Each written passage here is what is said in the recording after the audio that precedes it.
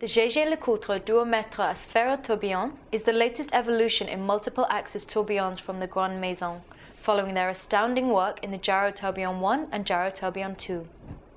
It's a truly wearable high-complication timepiece and features a mesmerizing rotating escapement that showcases the extent of the dual-wing technology that first debuted in 2007 with the launch of the Duomètre collection. The upper tourbillon encases the escapement in a three-armed rotating cage that completes a single revolution in 30 seconds, while a second, lower axis, which is inclined 20 degrees from the vertical, completes a single revolution in 15 seconds. The Sphérotourbillon accomplishes a far higher amount of positional variation than a conventional tourbillon, without relying on the massive construction that other multiple-axis tourbillons require, resulting in an unprecedented level of synthesis between practical, everyday timekeeping and haute de gamme watchmaking. One distinct advantage of the dual-wing system is that the regulator can be completely isolated from the motion works without affecting the timekeeping capabilities of the watch.